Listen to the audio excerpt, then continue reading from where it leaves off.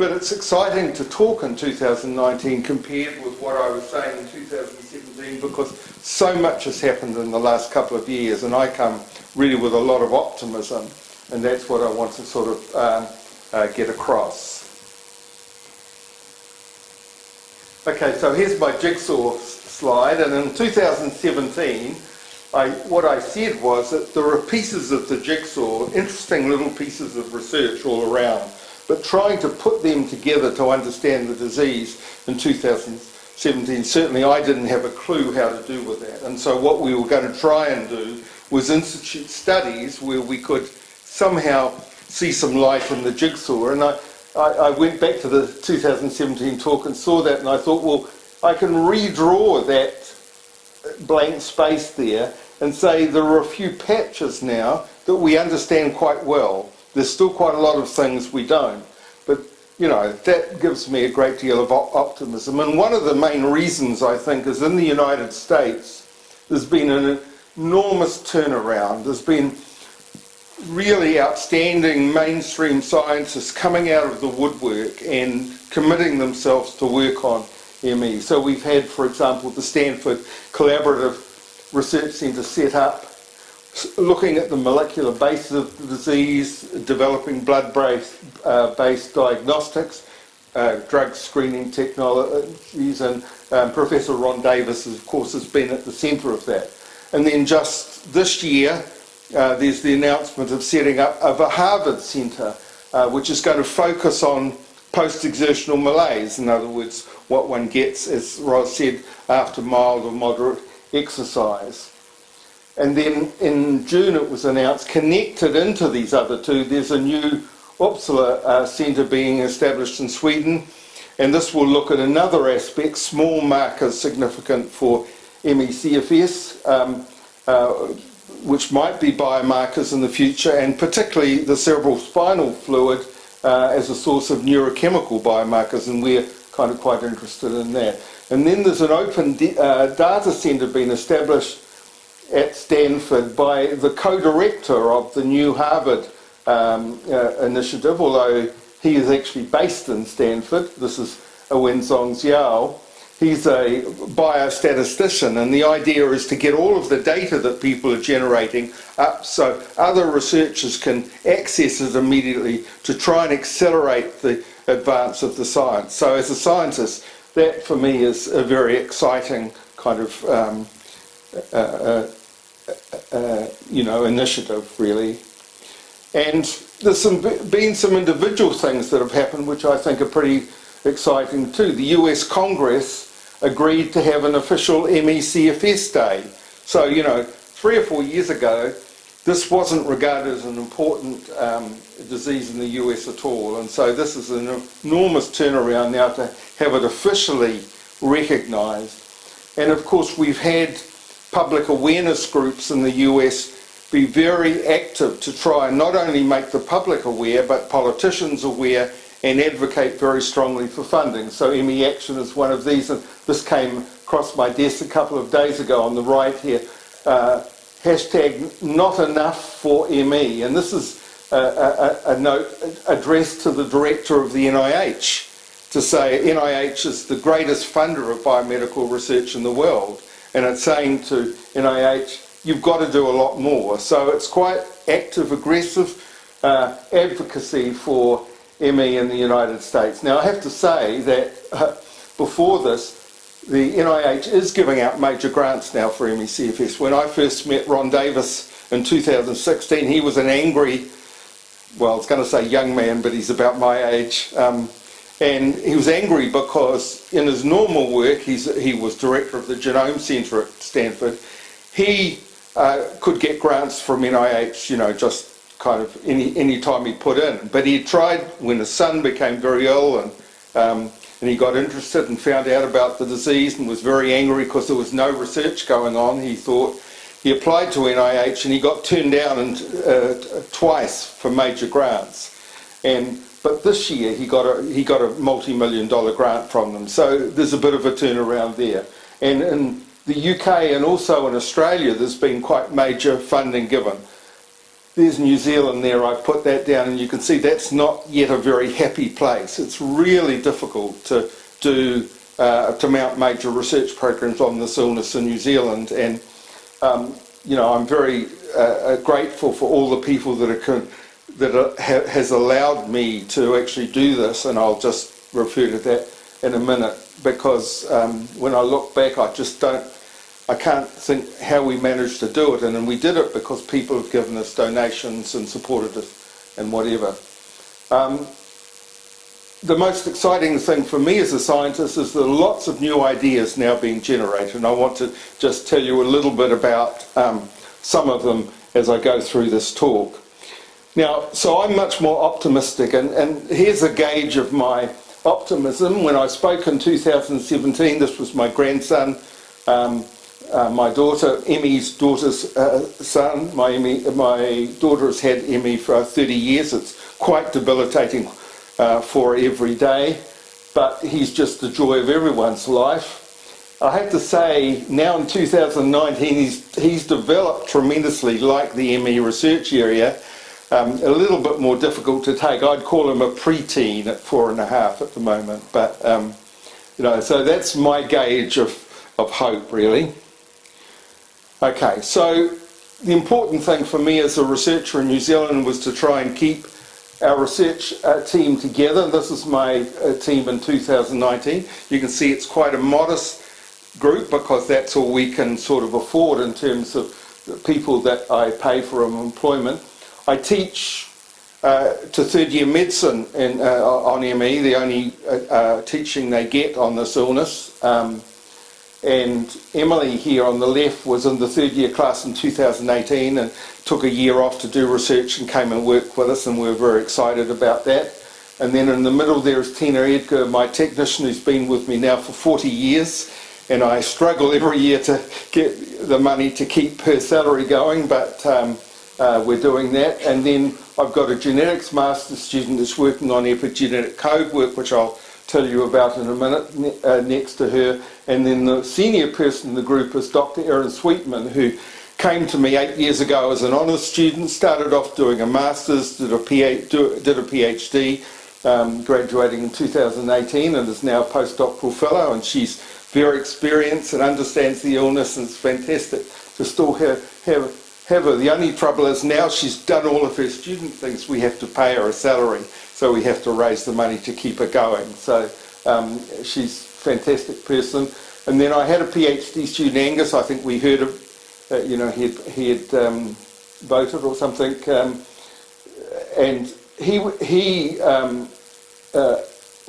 doing his PhD studies, the stress of that's quite a stressful thing. That really worsened his ME, and so he's given up his PhD studies. But when he's well enough, we've met on a Friday afternoon and just developed ideas on a neuroinflammation model, which I'll talk about immediately after this, to explain a lot of the bigger picture stuff on ME/CFS, like, you know, why is it that after an initial assault you get this response, what can explain all of the symptoms, why do we have relapse recovery in the chronic phase of the illness, and a lot of those bigger questions. So we're pretty excited to get this hypothesis, which is based on the stress centre in the hypothalamus of the brain. There's a stress centre, and as we know that ME/CFS patients are very sensitive to any kind of stress, and so we've developed a model around that which could explain a lot of the features of ME/CFS, and this was published in the International Journal of Immunopathology and Pharmacology right at the end of 2018, and Angus and I were pretty excited that it was the second most accessed paper for the year in 2018. I was even more excited because one of our other papers was the first most accessed, which I'll mention in a minute. So it's good that we've got this out into the international community, and that it's being read, and for us, you know, that was very gratifying, given that we feel very isolated sometimes in terms of not only the number of people working on ME/CFS in New Zealand, but also the funding. So I just wanted to just give you a little bit of information about the stress centre and what is stress and why are we sensitive to it, and then I'm going to actually link into the Corteen study that Ros mentioned as one of the drug studies that occurring, because the people who run the small company Corteen were interested in stress, I think just stress, and getting a drug that managed stress, and found out about ME/CFS, and now they've got ME/CFS as the centre of their drug trial, and I'll mention that. So stress, of course, is any disruption to the homeostasis of the body, or the balance of the body, and an important part of our systems which respond to stress is the PA axis, that's the hypothalamus, pituitary, adrenal axis, and that prepares the body to respond to whether it's infectious or chemical or physical or emotional stress. And there are sort of changes in the body that occur. Growth and metabolism are suppressed somewhat when that occurs, and we see cortisol levels go up for an immediate response to a severe stress, although if it becomes chronic, then cortisol levels in fact go below normal. So that's kind of an interesting phenomenon. So we focused on the paraventricular nucleus, which is in the hypothalamus, and it has some neurons, some brain cells, a cluster of brain cells which seem to be the cells we have to deal with stress, to process the stress that whatever it is that we actually have to deal with during our lives. And some of these neurons, in fact, can produce a stress hormone, corticotrophin releasing hormone, and now I'm actually connecting into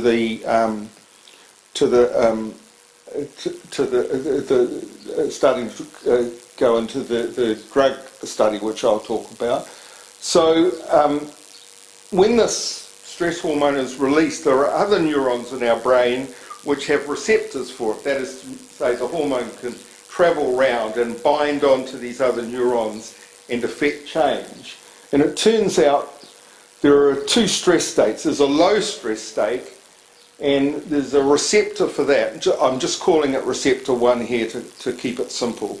And there's another receptor which you combine to, which is for high stress states.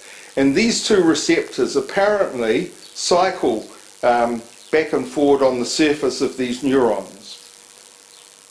And they act like an off-on switch, so that it means that normally if we suffer high stress, healthy people, they can deal with it and they're not getting a high stress response all of the time. They can switch to a low stress response when they've dealt with the initial assault. So it's like an off-on switch, and you've probably heard descriptions of ME. It's like a switch has been turned on and it's got stuck, and this is the kind of idea that the Corteen company is developing a potential drug therapy. Now, what I should have said is that the receptor 2, what it does is it mediates an increase in the production of serotonin. Now, serotonin, I always thought until very recently, was kind of a good thing if you made more serotonin. After all, you don't get, if people with depression look to try and increase the levels of serotonin. But most things, chemicals in the brain, there's kind of like a bell-shaped curve. Low is bad. There's a certain level which is good. If you go beyond that, it can be bad as well. And so this is talking about elevated serotonin above the healthy levels, I think. But, these are just ideas at the moment, and I just don't know how correct this is going to be. But I read an article to say, well, what are the consequences of such elevated serotonin? And I looked at what was listed, and it was increased pain, cognitive dysfunction, sensitivities to light and sound, sleep dysfunction, and then indirectly by stimulating other brain neurotransmitters, mood, appetite, memory, gastrointestinal function, heart rate. I've seen those kind of symptoms before. And so, you know, many of the symptoms of ME/CFS remarkably, apparently, I'm not an expert necessarily on serotonin, could be explained by having abnormally high levels of serotonin.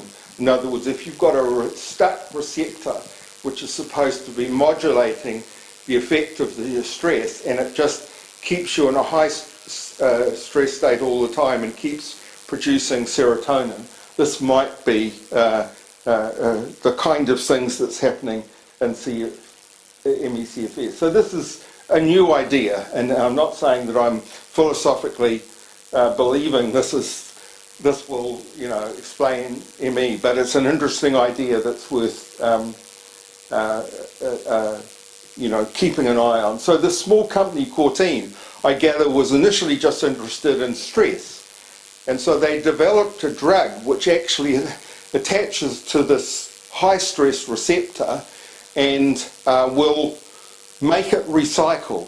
That's what I take from reading what they've done. So the idea is they've got now a hypothesis for what causes ME/CFS. Initial trigger of intense stress could be a viral infection, emotional, chemical, etc., which we know about. And they say that they think it causes this receptor 2 to be stuck, so it doesn't recycle. Now, as far as I can read, there's no actual evidence for that. It's kind of something they intuit, I have to say that. So it doesn't recycle. And so even small amounts of stress that an ME/CFS person might get are recorded by the brain as a maximum huge amount of stress, and you get a response from that.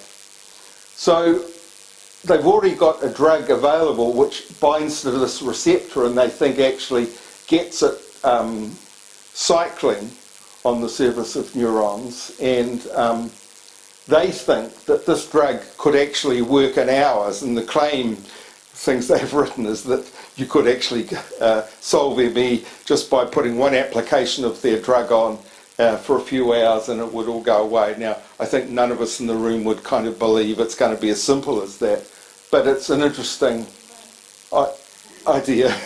Hope. And you know, with two people in my immediate family with ME, I hope too, and so you know, this is why I look at these things very carefully. So they've done a safety trial and then now got approval, FDA approval, to go to a phase 1/2 clinical trial with this. So that's quite a big thing. So we should kind of watch out for this, because this may be a new idea which has much more traction than we might have thought.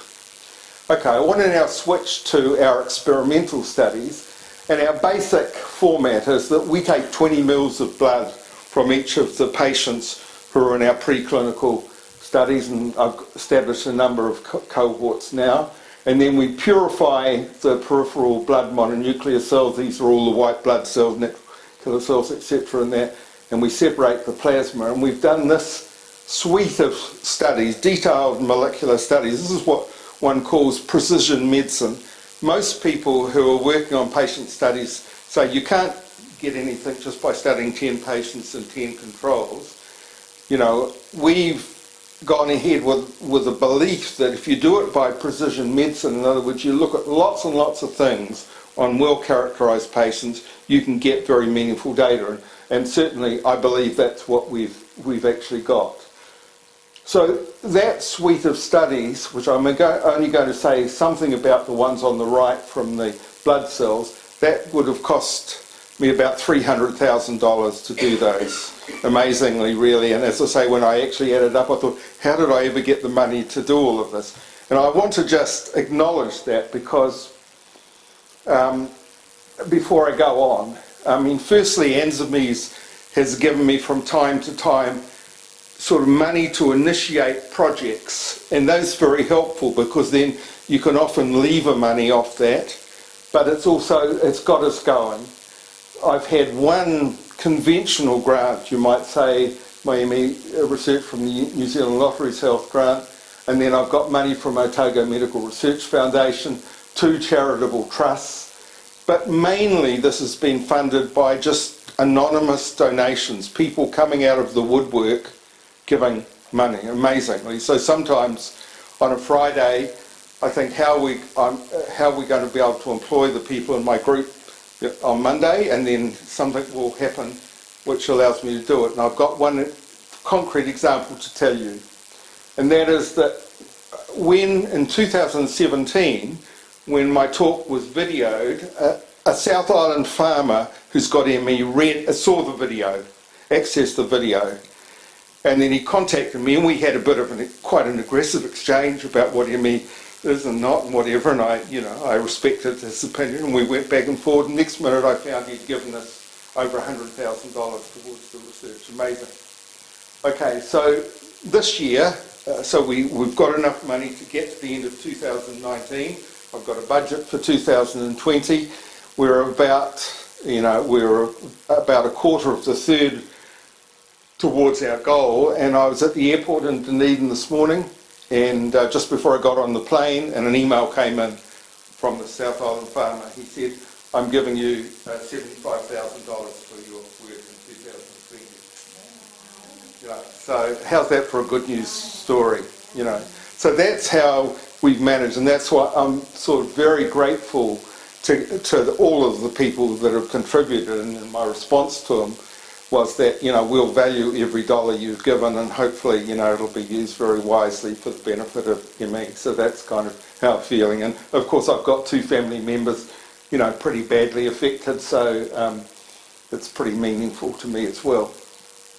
Okay, so I want to talk a little bit about Amber Hillowell's, that's the genetics master's students study on epigenetics, and what I'm going to do is just pull out little parts of these big studies to kind of give you a bit of a flavour and to tell the story. So what we know about DNA, and if you watch forensic programs on TV, you know that DNA is made up of 4 units, A, G, C and T, and they're all different combinations, and we have 3 billion of these units in our genome. And we thought that was really what our genetic code was. We inherit it when our DNA from our mother and father got together, basically, and we'd have that until we died. There was no change all through our lifetime. What we now realise is that there's a secondary code, it's called the epigenetic code, where on this invariant AGCT code, little tags are put on at various places throughout these 3 billion bases. And these tags can be coming off and going on and affecting what happens to the expression of all of our genes through our lifetime. It may be nutritional things can affect it, or it may be an emotional experience. We're realising it's very dynamic. It changes according to your life experience. And the actual tag is just a simple little methyl group for those of you who are literate in chemistry, just put on at particular places. So what we wanted to do, because there's evidence now that this can change in disease states, so we wanted to know, does the epigenetic code change between our ME cohort of 10 patients and controls? And so Amber started to do that study.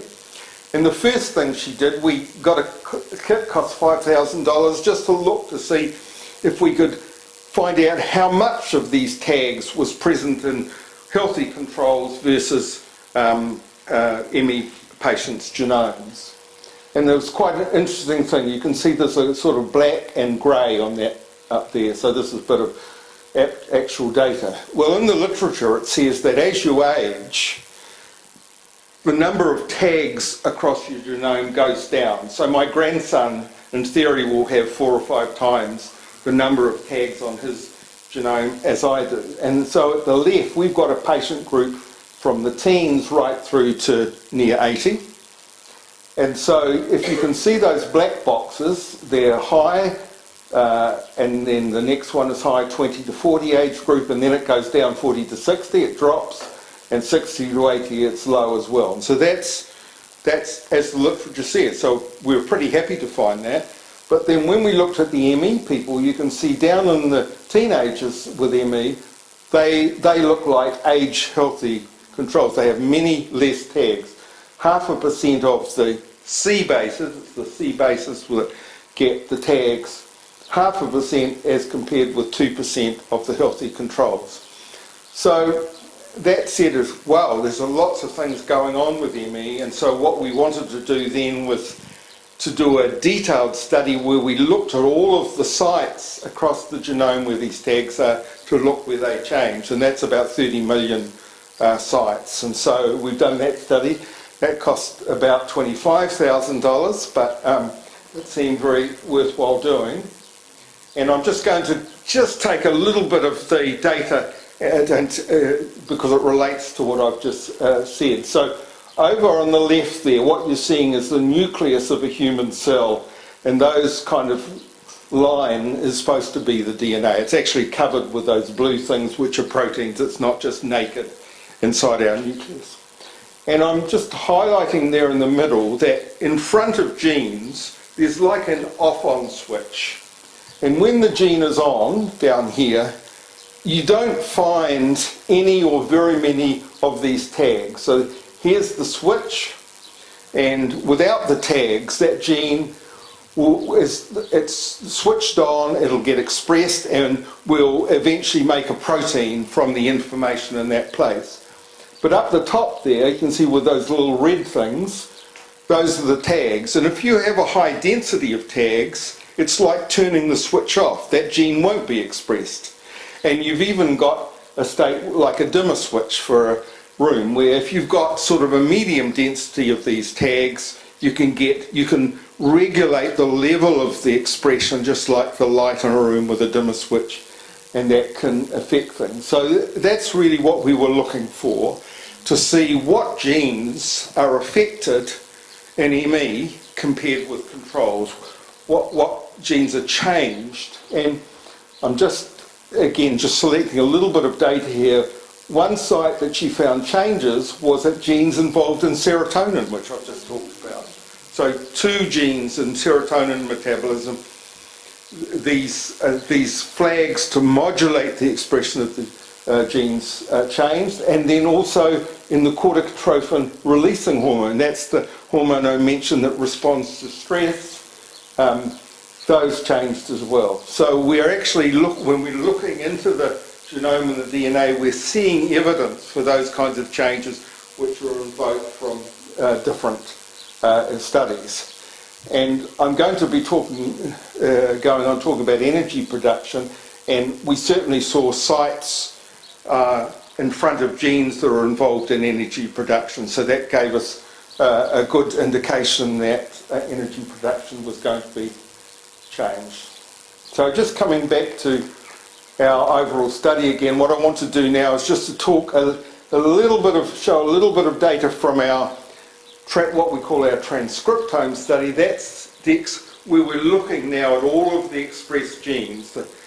We've got 19,000 genes, it's thought now, and in fact Erin was able to look at 13,000 of them, and we just looked what each of these individual genes were doing, and I just want to show you a little bit of data. I should say this was the paper that was most accessed in the International Journal of Immunopathology and Pharmacology. It's actually a 2019 paper that went up online about 2 weeks before the end of the year, and it still had more people reading it and downloading it of any other in 2018, so we're pretty happy about that. Okay, so we go on, and so when you've only got 10 patients and 10 controls in the study, you have to be very stringent with your biostatistics to make sure you're looking at relevant things. So we put a 99% confidence on this, that we only looked at things where there was a 99% chance that what we were seeing was correct. And from the 13,000 we found 27 genes who had elevated expression.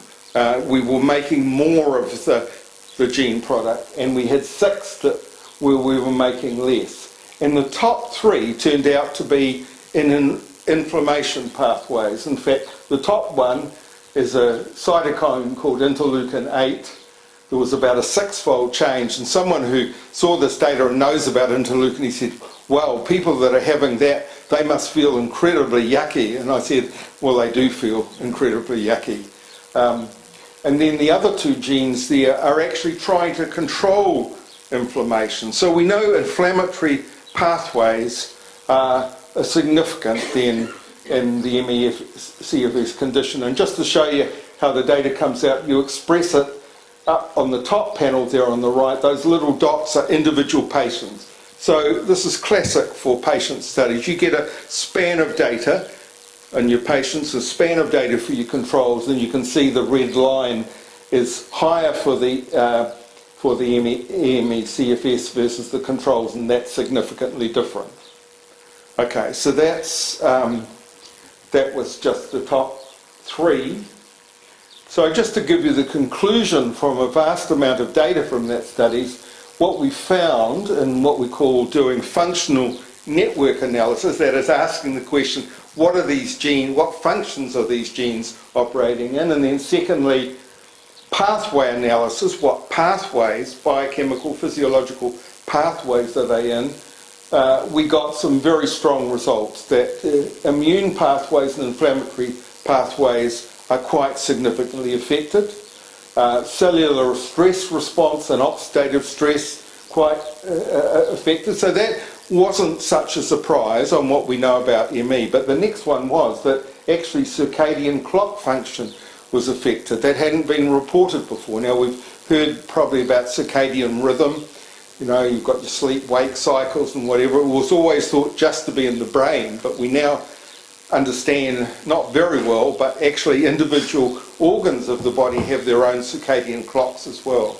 So we're saying ME/CFS people have some dysfunction in that. And that might not be surprising if you think in terms of difficulty of the sleep-wake cycles. Certainly metabolism, we found that a number of the metabolic pathways were operating at a low level, and this is consistent with the Stanford study that I think Ros kind of mentioned, where they looked at all of the waste metabolites in plasma and inferred there were 20 biochemical pathways which were operating at a low level, and they said this was like a state of hibernation. That was a study published in 2016. And of course we're interested in energy production, lots of things that are affected in energy production. So that was the overall conclusion of the study. And so we were interested in energy production, so I wanted to just show you a little bit of data from these two areas. A proteome analysis, that means we look at all of the proteins that are synthesized by the immune cells, because we're taking these peripheral blood mononuclear cells. And also now we've got an ability to look at the energy production by this instrument that we accessed in 2018. So first thing, just a little bit of basic biology, what a human cell looks like. That's on the left there for those that, you know, might be naive to this. And you can see those little biscuits there with squiggly kind of tops that are cigar-shaped. Those are the factories in the cell called mitochondria where energy is produced. And if you actually sort of slice it open and look at this, you see the walls of them. It's hollow on the inside, but the walls go in and out. And the energy production machinery is on these kind of what's called invaginations into the cell. And so this is a cartoon. You might think this looks incredibly complex. In fact, it's incredibly simple with what's going on. So let me just, nod off if it's too complex, but let me take you through it if it's not. So we start off with food down in the bottom left-hand corner. That is carbohydrates and fats. We have metabolism to degrade these, and there's one metabolic cycle that's important in the mitochondria called the citric acid cycle, you might have heard of, which actually feeds high energy compounds into the start of the platforms of the factory. So you can say these bluish, I think they've come out more grey with the lighting, but those are various protein complexes that are taking part in the steps of energy production, and we go from complex 1, 2, 3, 4, 5, and 5 is the one where you're actually making the energy. So I don't want to say too much about it, except that you'll notice that on the left there, this ROS comes off the left there. That isn't actually our ROS. This is reactive oxygen species, and that's quite damaging. And there's certainly ideas that ME people might actually be producing too much reactive oxygen species, and that might be affecting mitochondria. So we've got an interest in that. That's going to be part of our 2020 program. Coenzyme Q10, you'll see there just between complex 1 and 2. Some of you may be taking coenzyme Q10. That's a mobile component. It's very important in this process. It can slot between the various complexes. And you'll see down here in complex 4 oxygen, this is why we need an atmosphere of oxygen and we need to breathe, because that oxygen is used in this energy production process so that we can get to the final step where we actually make the energy, and it's in a chemical form called ATP. Okay, so that's kind of the process of energy production. So that's what we're interested to see. Is there any mistakes or changes or dysregulation of this process? Well, just in the last couple of weeks, Erin has analysed the results from the proteome study, where we're looking at all of the proteins that change in immune cells versus controls. And this is the list here. It's huge. And we can relate this to those things I've just talked about, the citric acid cycle. A number of things that are upregulated, those are in green, some are downregulated. Complex 1, the first of the big parts of the factory, where we're starting with the synthesis, we go to complex 3, reactive oxygen species regulation. A whole lot of things which regulate that are not working properly. And complex 5, which is the actual energy production, then a lot of things changing. So this amazed me that we found so many changes occurring. Interestingly enough, there's an Australian scientist that's just published a paper called Paul Fisher, and what he's done is he's found specific deficiencies in complex 5 and compensatory things in complex 1 to try and actually sort of balance up. But he makes this conclusion in his mitochondrial dysfunction theory that these changes may leave them unable to adequately respond to acute increases in energy demand. When we are stressed, we need to produce more energy, and so our mitochondria, these energy production places, need to be able to respond to that. And so the idea is that maybe they can't do that in response to energy demand. That's what he's saying. So his data is our data is very complementary to his hypothesis. Okay. So if you're still awake, I'd like to just tell you a little bit about what we've done with this new instrument, which allows us to take live blood cells and analyse all of those steps in the production of energy through those various complexes that we talked about, and we can apply what's called a mitochondrial stress test. So I'll just show you a little bit of data from that. So here's the cartoon I showed you before. And so we can measure what each of these complexes are doing in this instrument with a special kind of kit which we apply onto the top of the instrument. We can measure energy production, we can measure maximal respiration, non-mitochondrial respiration, proton release, and particularly the one that I'm interested in is spare respiratory capacity, to say how much spare capacity do ME people have to respond to any demand, whether it be physical exercise, whether it be a stress or whatever else. And these are different colours here, and what we're essentially measuring is these kind of coloured sort of things there and getting numbers from those. Now what that enables us to do is to calculate what's called a bioenergetic health index. And our hypothesis would be that healthy controls will have a high bioenergetic health index, largely because they've got lots of spare capacity if they are challenged in any way as a individual. Whereas we would predict that ME/CFS patients, this thing between the arrows here, will be much lower, and so they'll have a low index. And we'd hope that we could develop this so that we could give individual patients the BHI index so they could take it to their GPs or the social agencies and show their families and girlfriends and boyfriends, so there's a better understanding of what how the disease is affecting the individuals, to explain that they might be have to lie down, occasionally or whatever, and or more than occasionally.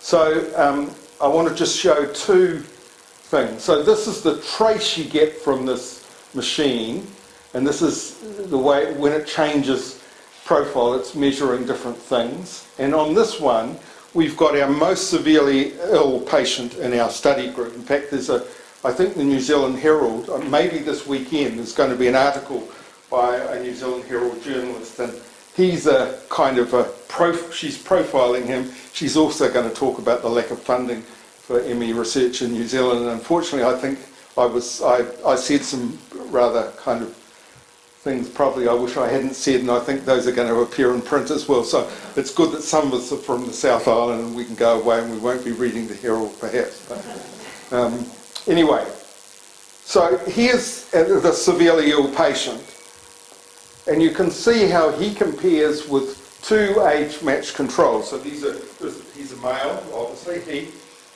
in his 20s. So we got two 20-year-old males as controls, and you can see they look very much the same, and you can see their mitochondria is working so much better, and certainly he doesn't have any spare respiratory capacity at all. So we have, at least with a severely ill patient, been able to show that there's quite a significant effect. And so we've done the BHI index. We've had to change our technique because it's so expensive if we just do one patient on a kind of a special a stress kit and plate that we buy. We can fit about 8 patients on a plate. So if we just do it by one with live fresh cells, it's just too expensive. So Erin's developed a technology to do it with frozen cells, and we're not absolutely sure yet whether this is absolutely okay. But what you can see there, the ME/CFS patients, for the BHI index, the patient group clustered down there. What surprised us was the controls were kind of spread, although there were some of them were higher, some of them were down there, and we don't know whether that's a technical thing as a result of the analysis or that's a real thing. And we've recruited 10 more controls to actually just in the last couple of weeks to actually test that out. Okay, I'm going to just finish by saying two things about a diagnostic test. Erin, as part of her work, looked at a stress response protein which has a slight change in molecular state to see whether we could develop a diagnostic test which then could be shifted into ChemPath laboratories. Now I have to say the results are quite promising, but we ran out of money to do that kind of study, and we really needed more personnel as well. But here's the preliminary data here, and you can see that what we're looking at is this molecular change, and the ME patients average having had ME for 12.5 years, so they're not patients newly with the disease. They certainly have this, but it's a kind of a spread, and the controls you can see are very tight, where we hardly see any of this change in this stress molecule. So that's got, I think, a lot of promise, and what we have to do now, if we're going to take this any further, would be to recruit people who are newly you know, within the first 6 months of the disease, just to see if it's a better predictor for early diagnosis. And then this may be possible. We've published this and other things this year in the journal Diagnostics. But the one that, of course, has got all the publicity in the last year, of course, Ros mentioned, which is Ron Davis's nanoneedle. And so what this is basically is a little test where you can measure the electrical resistance impedance of a couple of microliters of serum of blood from ME patients or controls. And what they found was that the controls, if you stress them, put a stress on them, a salt stress, the controls don't change at all. That's all the blue lines. But the ME cells from ME patients, all of them, without exception, change. So this has got a lot of promise to say there's an illness there. As of yet, what they haven't done is to look at what happens in other illnesses that may not be specific for ME/CFS. And some of you may have heard Ron Davis on Morning Report a month or two ago. He's a very good scientist. He was very modest in his claiming, but he said, you know, if you go to a doctor and the doctor says, well, you look quite well to me, and of course you can go and work full time, as my daughter was told by the designated doctor from WINS, then, you know, this might be a test that one could have done. At least you can say, look, clearly I'm not well because my blood cells are performing very poorly. But it may be specific for ME/CFS. If they show this is actually a specific response, then this device would be a specific diagnostic test. And of course, you know, from the good thing the US does, when there's something promising, they publicise it really well. So there's been a lot of good publicity about that, and you know, I think it does have promise. Okay, last one was just simply to say our budget for 2020 is 124,000. Before I got to the airport today, I was going to bring a hat and take it round with them. We needed to actually get some, but now I can, you know, we haven't quite got there yet, but we've got to 100,000. And so we want to look at the changes in the epigenetic code after exercise, and does that explain the post-exertional malaise? Because you might expect that we're changing the gene expression, and so that might affect the mitochondrial function, and maybe people don't perform as well. So we'd like to sort of do that. We want to look to see whether the capacity to produce energy is compromised during a relapse. We've had a couple of students, you know, we've just taken blood samples from them every month, hoping they'll go into a relapse. Haven't told them. And they did. Both the students they had a relapse, so they said how their health was, you know, 7, -2, whatever. And so we've got blood samples, and we want to look to see whether we can see what's happening to them when they go into a relapse. So that's an ongoing study. We want to look now at damaging reactive oxygen species in cells, and then there's an engineer had an idea when he heard about ME/CFS and went and saw Ron Davis, and they're working on this, that there might be, this gene is in the pathway for degrading tryptophan, happens to be related to serotonin metabolism as well. And he claims that this gene might have common mutations in it, such that if you get excess tryptophan, it's supposed to degrade it. That doesn't get degraded. And for those people that have got the common mutations, it might make them very susceptible to ME/CFS. So this is like a new idea. You know, it's out from left field, someone completely out of biological science, but I think, you know, it's one of the kind of ideas that need to be tested. So I'll finish there. Thanks very much.